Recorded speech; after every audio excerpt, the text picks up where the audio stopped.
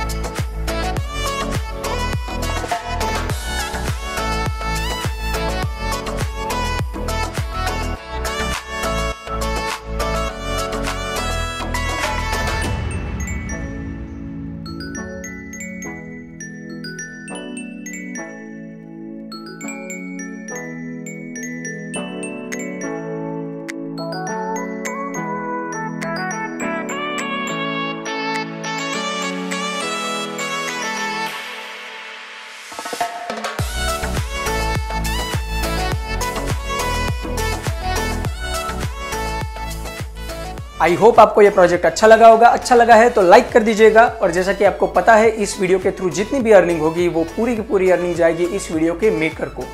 सो वो उनको हेल्प करेगी उनके अपकमिंग प्रोजेक्ट के लिए। अगर आपने भी ऐसा कोई यूनिक प्रोजेक्ट बनाया है तो आप उन्हें हमारे साथ शेयर कर सकते हैं indianlifehacker@gmail.com पे। अगर आपका प्रोजेक्ट यूनिक रहा तो हम उन्हें भी जरूर शेयर करेंगे इस चैनल के थ्रू। ज़्यादा डिटेल्स आपको डिस्क्रिप्शन से मिल जाएगी। तो चलिए मिलते हैं नेक्स्ट वीडियो में किसी नए प्रोजेक्ट के साथ, किसी नए यूनिक मेकर के साथ। तब तक के लिए गुड बाय।